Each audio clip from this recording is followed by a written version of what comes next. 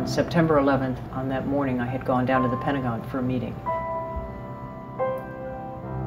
The meeting adjourned at 9:30, and I was at the bus stop when the plane hit the Pentagon. As it turned out, the space I was in 7 minutes earlier was completely destroyed, and 7 of my co-workers were killed.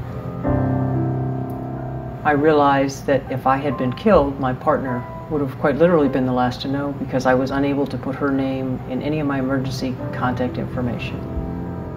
The events of September 11th made us realize that we really were making a much bigger sacrifice because of Don't Ask, Don't Tell. Living under Don't Ask, Don't Tell, quite literally, she didn't exist.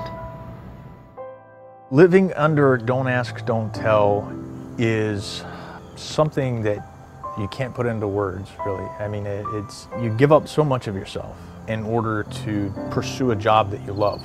You're giving up relationships, you're willing to lie to people. It's a landmine. It's a field full of landmines.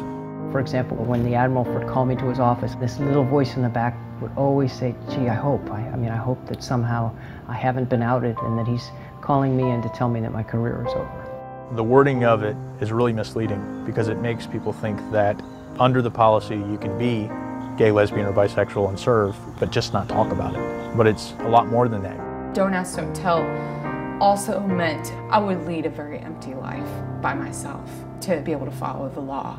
You basically end up living 2 lives, which is awful. My last assignment was as the commanding general of the 94th Regional Readiness Command, and the principal function of the 94th was to prepare soldiers to deploy to Iraq and Afghanistan. In my professional judgment as an old, straight, bald guy who spent 35 years in the military, Don't Ask, Don't Tell actually takes away from military readiness.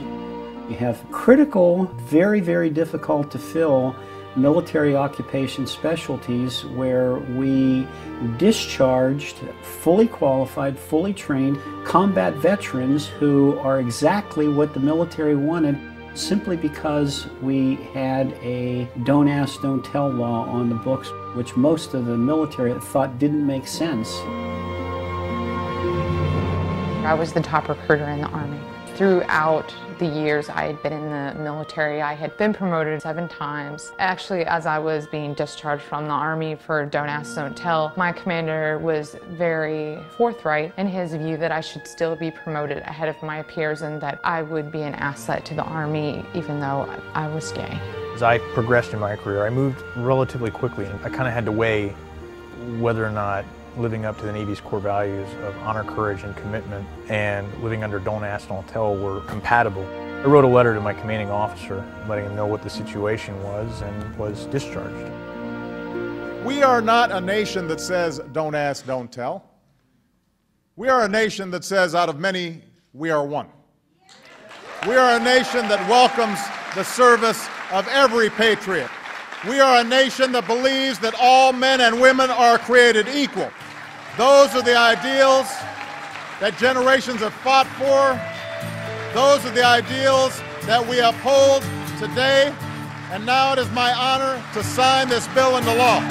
The military, the country, will be stronger without Don't Ask, Don't Tell. The best way to have the best military is to be able to hire the brightest, most capable people. You have a whole host of organizations and people who've worked tirelessly since 1993 to repeal this failed law. A tremendous number of people have done so much, from the President of the United States to the lowliest junior enlisted person that's somehow managing to survive under Don't Ask, Don't Tell. From the moment that he began campaigning, President Obama made it clear that if he was president, he would work to try and get Don't Ask, Don't Tell repealed. The fact of the matter is that he delivered. Don't Ask, Don't Tell on 20 September 2011 will no longer be part of our military fabric. This is done. As soon as Don't Ask, Don't Tell is officially off the books, I'm going back to finish what I started. I'm going back in because I want to keep giving back to my country.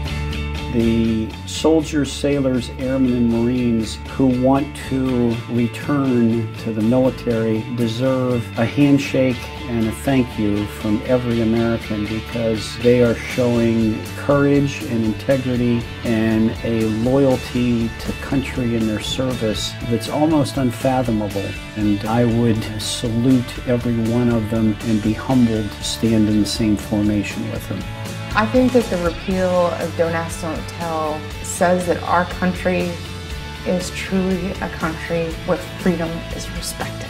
It speaks well of America when we react based on fact and justice and fairness and equality to the benefit of the country as a whole.